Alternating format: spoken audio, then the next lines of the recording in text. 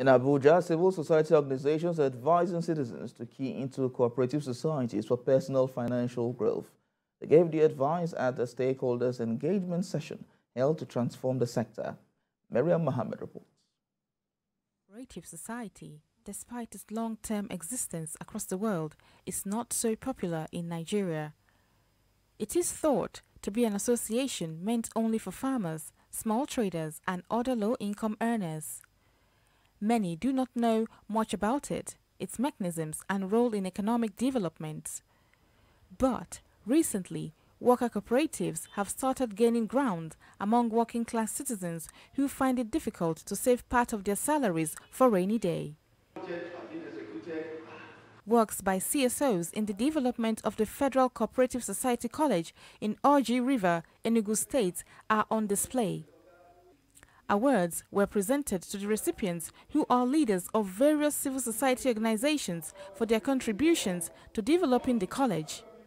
Awardees disclosed that the awards will encourage them to do more, but urge that all hands must be on deck to build Nigeria.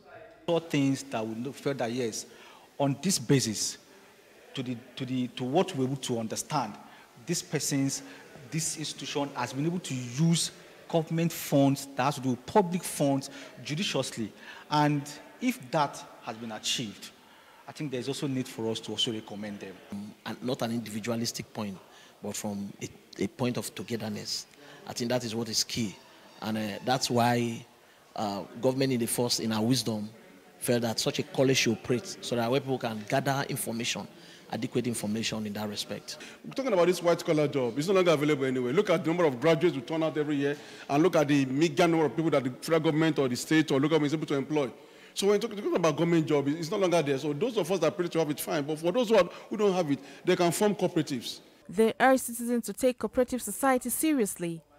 Nigerians are encouraged to emulate good deeds that will make the nation great again.